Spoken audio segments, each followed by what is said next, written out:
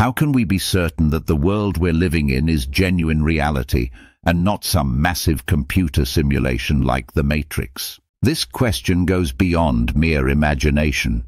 It's a deep and persistent inquiry that philosophers, scientists, and even AI researchers explore seriously.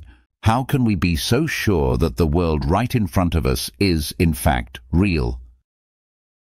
In the Matrix, characters connect to an entirely different virtual world by attaching special devices to their heads. Once inside, they see, hear, feel, and interact with everything as if it were real.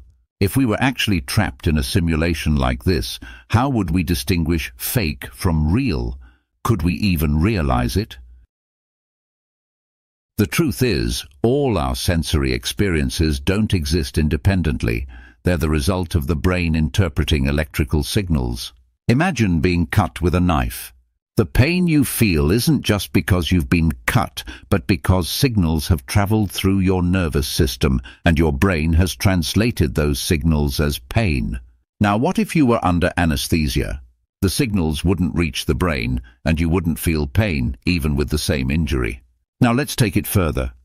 What if there's no injury at all, but we still send the brain identical pain signals? The brain would interpret those signals as genuine pain, making us feel real agony, despite there being no physical harm. So, the idea that we could experience reality purely through electrical signals opens the door to the possibility that a simulation could feel very real. The phantom limb phenomenon is a compelling real-world example of how perception can exist without physical reality. When someone loses a limb, they may still feel as though that missing limb is there, sometimes even experiencing pain.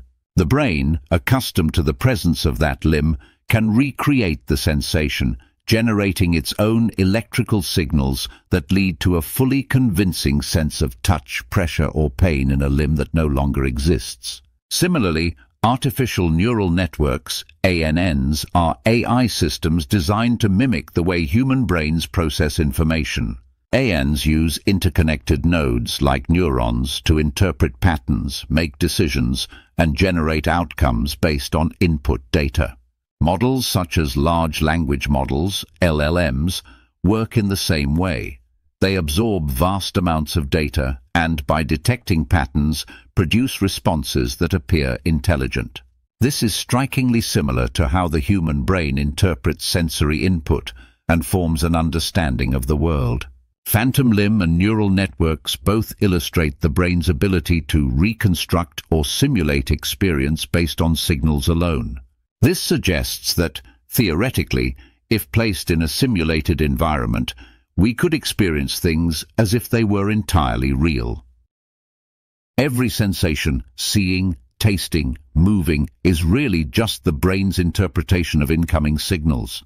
These signals reconstruct the outside world in a way that feels solid and true to us.